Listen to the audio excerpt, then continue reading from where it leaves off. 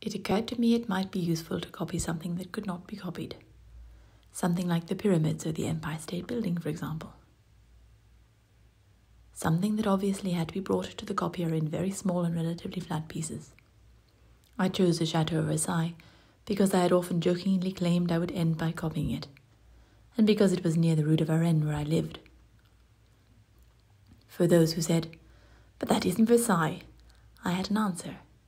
The best painting in the world doesn't show but two sides of a building, and it tells you nothing at all about the size or texture of it. What I picked was the exact size of itself, and so close to being real that if it were lying on the floor you would try to pick it up. In 1980, Pati Hill contacted Gerald Vanderkamp, chief curator of Versailles, requesting permission to photocopy the palace.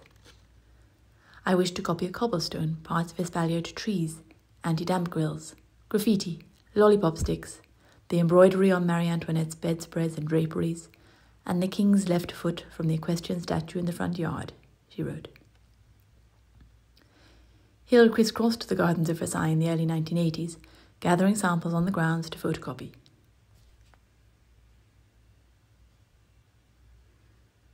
Along with the objects that were copied directly, rubbings were made of some immovable architectural features, and these copied in turn.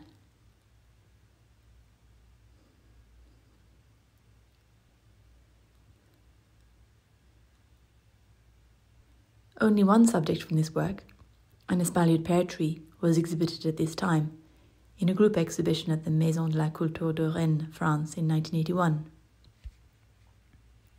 Working with this tree was a turning point for Hill in relation to how she copied objects, or more specifically, how she placed them or arranged them on the copier. The time had come to take the copier by the controls and use it to make what I wanted, instead of waiting for it to reveal to me the shadowy secrets of the 21st century, as I had been doing. Hill devised new constraints, deciding to what extent she might adjust or move the tree's blossoms and roots. She copied the worms and insects in the soil around the roots too, though the ants that appear in the work were drawn by her 12-year-old assistant, after the real ants proved too small and fast-moving to copy.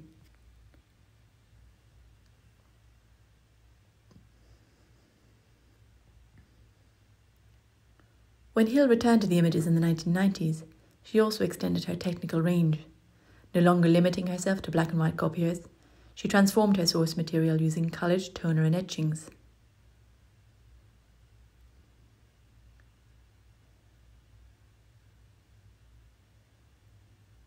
Images were collaged and she added elements of fictionalization, filling in what the copier missed and arranging the prints into large-scale composite grids.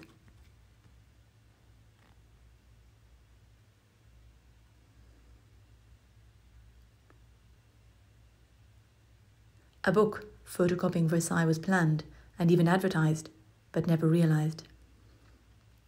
Instead, the project culminated in the exhibition Pati Hill vers Versailles, presented at the Orangerie des Musées de Sens 2003 to 2004 and the Musée Lambiné de Versailles in 2005.